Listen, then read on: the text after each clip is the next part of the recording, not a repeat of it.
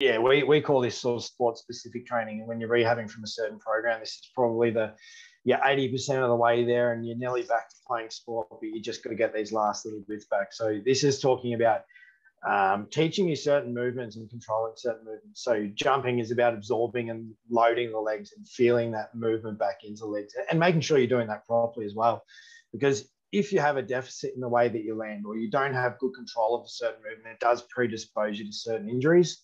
Um, I guess the scary word that a lot of people don't like to hear is ACL.